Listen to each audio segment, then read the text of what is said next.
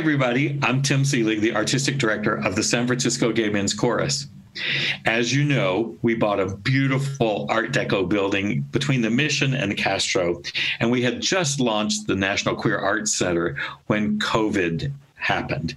One of the programs that we were going to offer in our building was called Behind the Curtain, where we interviewed and had special guests appearing, and one of those was with our guest today.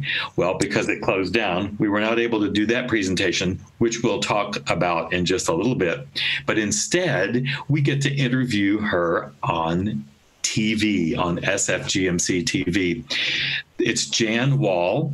You will know her from, well, she's everywhere. But what you may not know is just a little bit of her background. Vancouver Magazine called her San Francisco's sharp-witted solo answer to Rodgers and Ebert. She has been a film critic, an art critic, covered the performing arts and film for a while. I'll let her tell forever, maybe forever. But she started her sort of current gig at KRON Channel 4 in San Francisco in October of 1990. I think you have an anniversary coming up. Oh my God. 20 years. And lots of radio and lots of columns and lots of things. But I was born and raised in show business, so celluloid runs in my bloodstream. Well, we're going to get to that. But you also probably don't know is that she has won 2 Emmy Awards, and she's going to tell us of 2, not 1, but 2. And she may tell us about that. I will just say it before we launch into this, that she is the greatest friend. She's the greatest friend to the gay community, to the chorus, to San Francisco. What a gift. And what a gift it is today to see your beautiful self with your blue sequins and your hat. Now, we may as well just start out and let you talk to us about what's the deal with the hats. What is it with the hats? Okay, some of you out there know that there was a musical called Gypsy about Gypsy Rose Lee, and there was a song in it that 3 strippers are trying to show Gypsy how to strip. And there was a song called "If You Gotta Have a Gimmick," if you're gonna bump it with the trumpet, and all these other, and you could strip to ballet, you could strip with electric lights. And I thought, hey, a gimmick. And then I thought, hey, what do I love? I came up from a very extravagant mother, a very anti-Maine kind of mother, big surprise. And I love hats. I mean, from Ingrid Bergman's in Casablanca, at the end of Casablanca, to now Voyager when she comes down the gangplank in that hat. So I really love hats. So I always loved them when I was a kid, and I just thought this would be something different. The concept was really, Tim, to put a little show in showbiz. Right. You do it with the chorus. The chorus does it on stage. You can't just come out there and, this is, and also you mentioned about being an art critic. I am an art critic because the cinematic arts, and also, of course, Broadway. And you can't get me on any musical, honey. And the gay community has my heart. If I'm with the gay community, I truly believe I'm home. Right. Oh, I love that. Well, we feel the same way about you. You have been so dear. So tell us about the earliest. I want to know, when did you fall in love with film?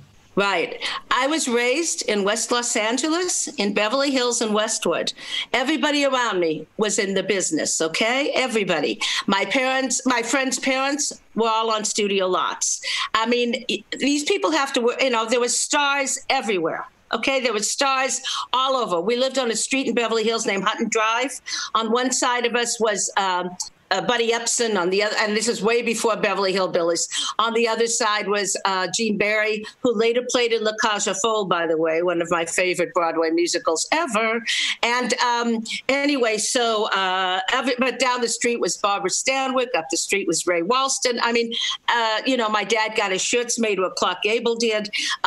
These people were everywhere. Now, as great as it was off camera, it was even better on camera because both my mom and dad loved movies. movies. They were a couple kids from the Midwest, moved out to West LA, started a very successful business. My dad played big band drums for fun, so we always were around musicians and artists and writers. My mother was active even then in the 1950s. There were gays everywhere, whether they were, not to be stereotypical, but costume designers, writers, every kind of person you could think of. One of her best friends was a lesbian who was a wonderful artist, fine artist. That community was everywhere.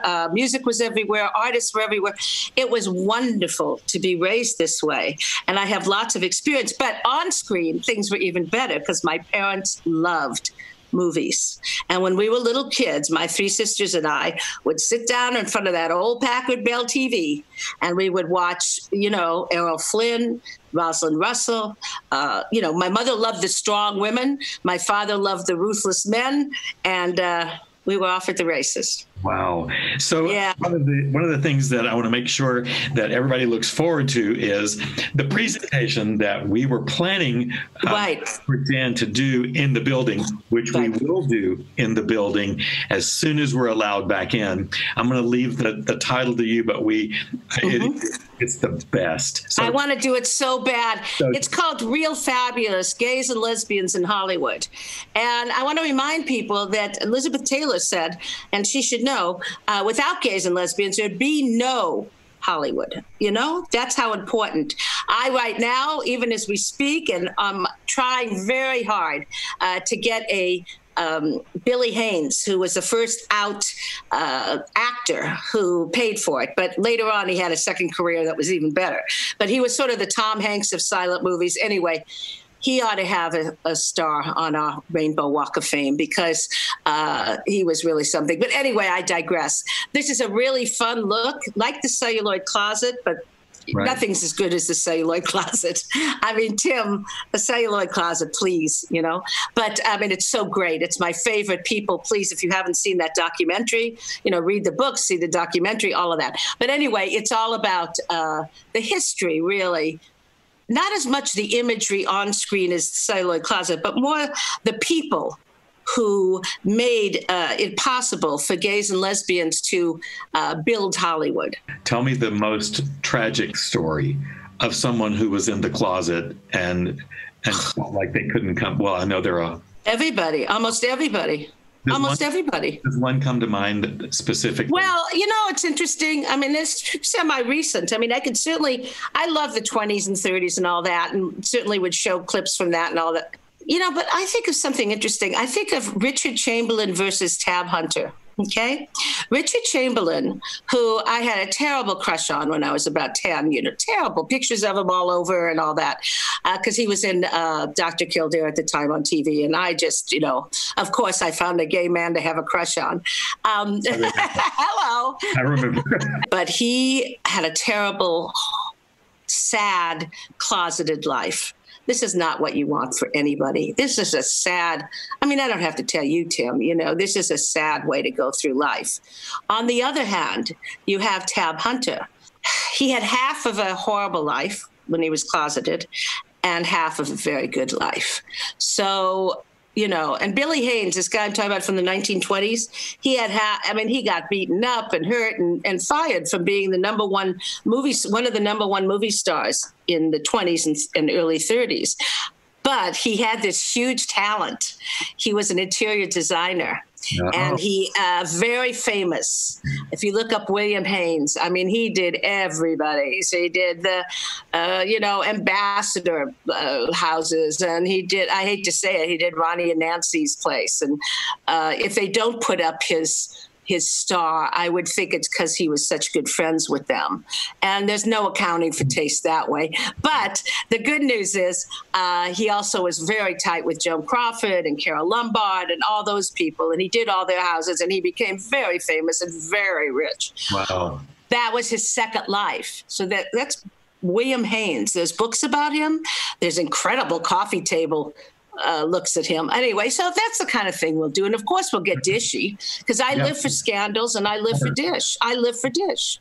So what? I do. I live for dish. Wait, my autobiography, I can see it now. Right. I live for dish in hats. Right. And so what brought you north from? Fell in love, yeah. And still with him. And we'll have 40 years, October 5th. We'll have 40 years, yeah. Wow. Congratulations. I know, a farm boy from Iowa. You'll have 40 years with him and 30 years at KRON. Well, yeah, and more than that. I mean, KCBS, too. I've got that much time at KCBS. I don't know. I think I just try and stay under the radar, but which is pretty hard when you're wearing a hat, but right. and sequins, and you're out of the closet as far as I'm out, Yes, Jan Wahl, the force of nature. So you came north, and when did you become a film critic? Right, that's a good question. Not an extra one, but. Right. I was an associate director. I was in the Directors Guild, one of the youngest women ever in 1977. I mean, I was making documentaries. I was directing documentaries. I worked on shows, all kinds of exciting big network shows as a stage manager because I like to be down on the stage. I mean, I did a lot of good work. People returned my calls in LA, which in LA is pretty remarkable. When I met Russ, I didn't even believe in love, really. I mean, I believed in it in the movies, but I didn't know it could happen in real life. I really didn't. And it's still happening. I didn't know. Yeah, it's amazing. Well, the thing is, you didn't know, and you're still learning. And wow. Who knew?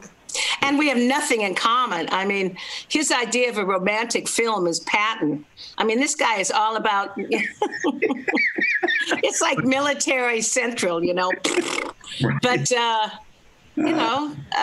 you get what you get when you fall in love, and it's nice. And, it's good. It's good. Okay. And he was in the military, and he had many gay friends in the military, believe me. Wow.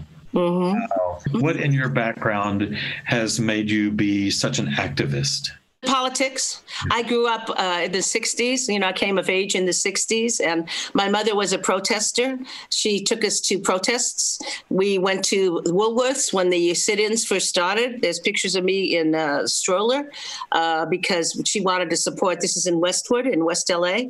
There was a Woolworths, and she wanted to support she organized other women, other housewives and stuff.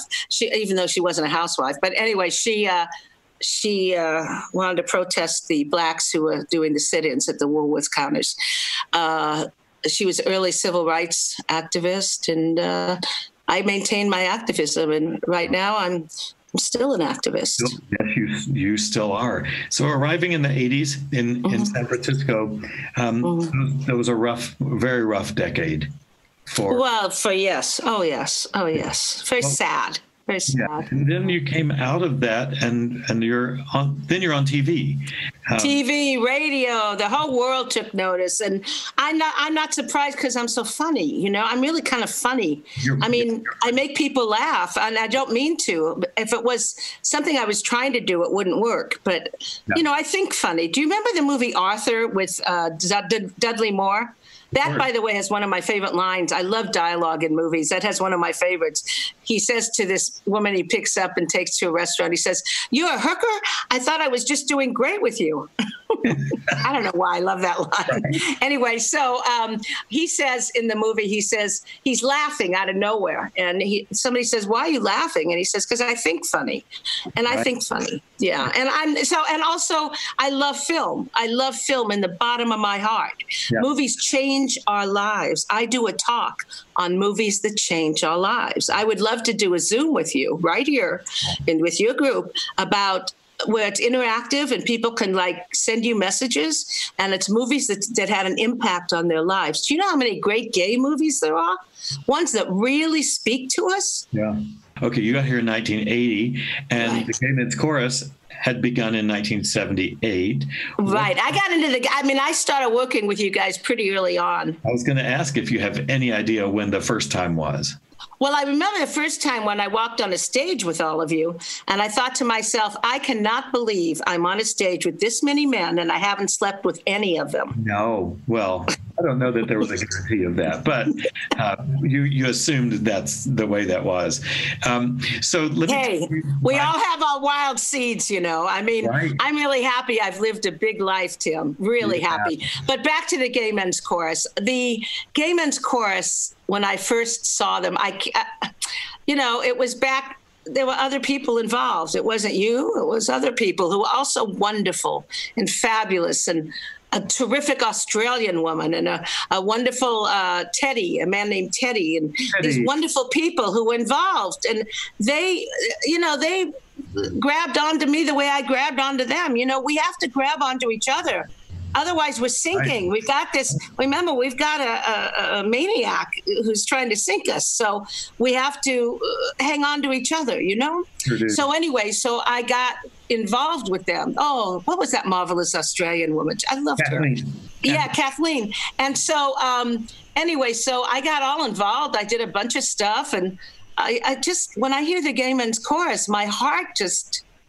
Oh, thank you. It beats so fast and so loud. And well, I came here in 2010 to guest conduct, and they said, you're gonna guest conduct a show about the '60s, and one of the MCs is going to be Jan Wahl, and I'm from Texas. We'll run out of hats. I only know cowboy hats, and she's fabulous. You're going to love her, and she grew up in the '60s, as I did.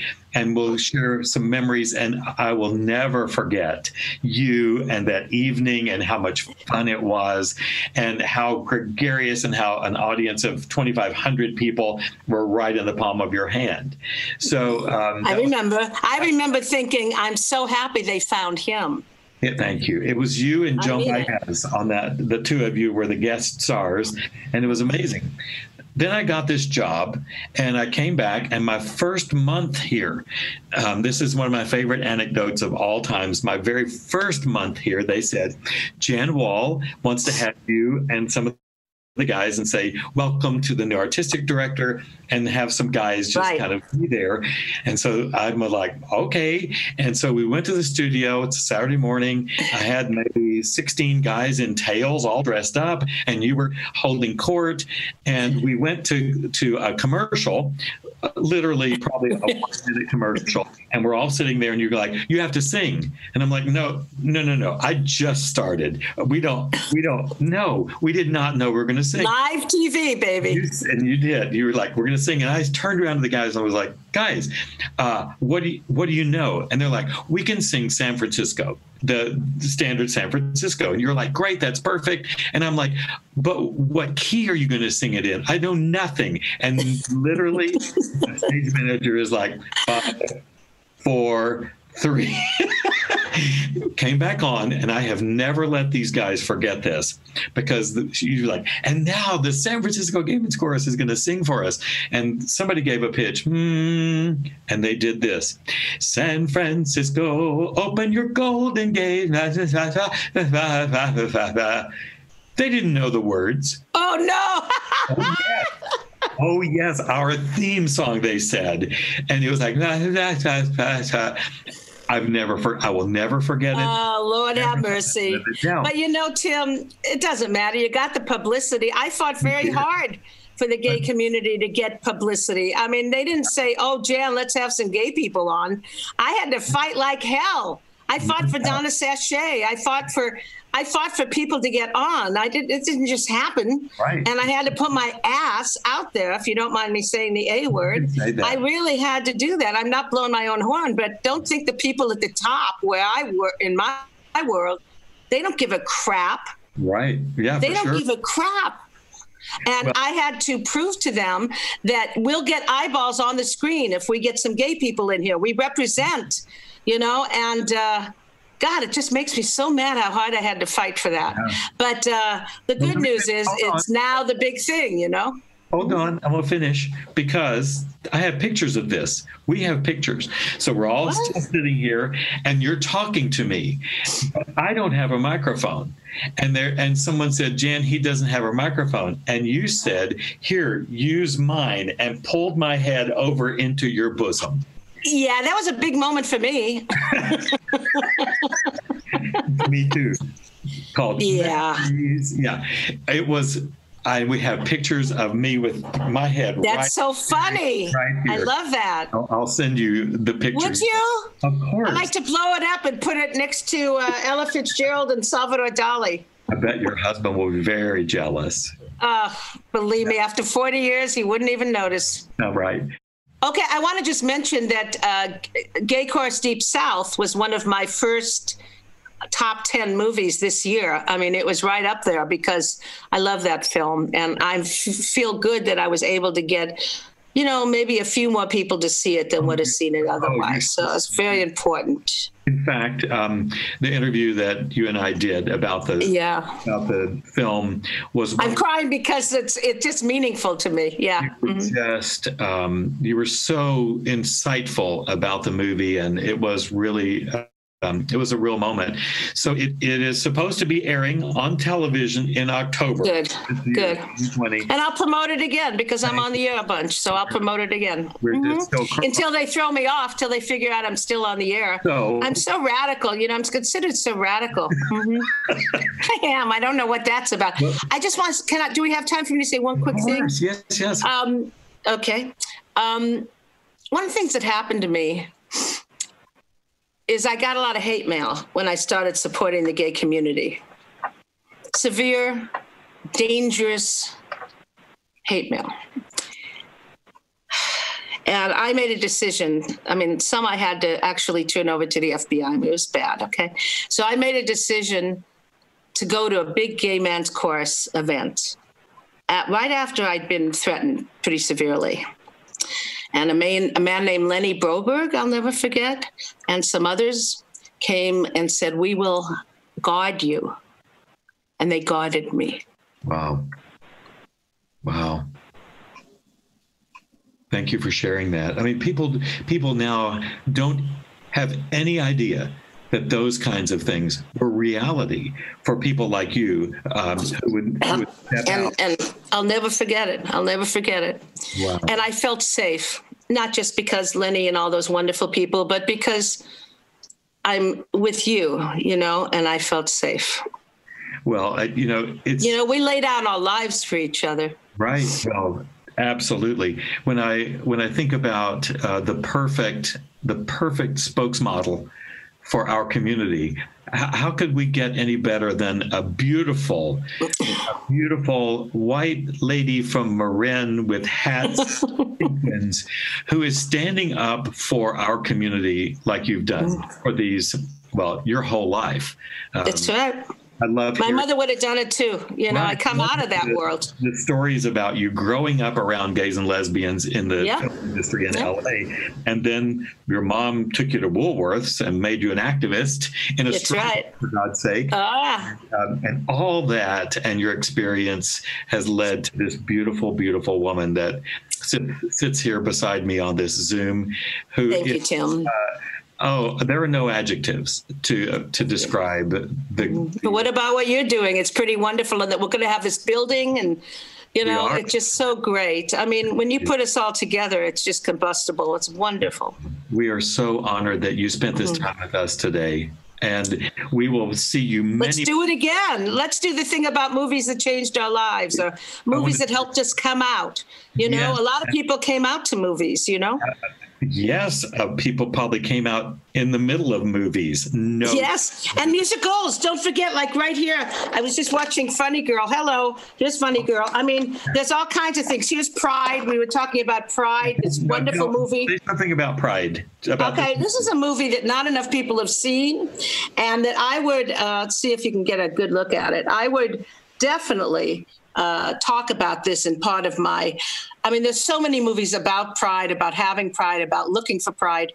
This one is about what happened. It's a true story when a group of British gays and lesbians, part of the movement, decided to become in solidarity with miners in England who were striking during the horrible Thatcher decade.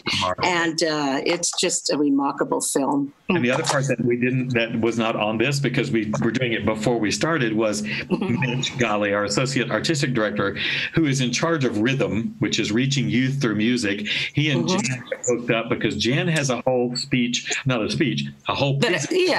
on the movies that kids should watch. That's right. Yeah, we're going to get together with you. And, through it all, Tim, through the talk I'm going to give on gays and lesbians in film, music's a part of it. One of the reasons I gravitated immediately to the Gay Men's Chorus, is because I come out of the world of music.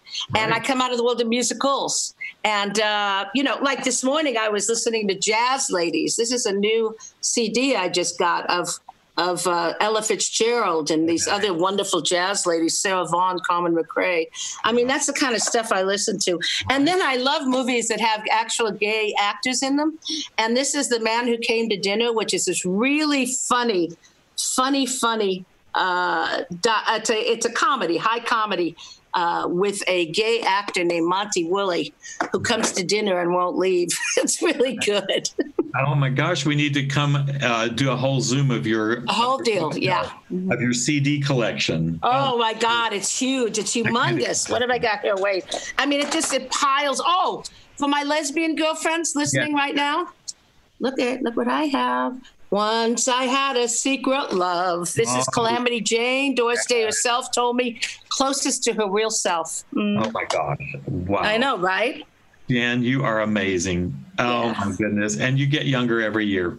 Every year. It's amazing. It's a miracle. It is a miracle. Thank you so much for being here. Can we do Fiddler on the Roof? Wonders of wonders, miracle of miracles. I know. Okay, sorry. You are that. Love you so much. Thank you. I love you, Tim. Thank you, and everybody out there. Love you.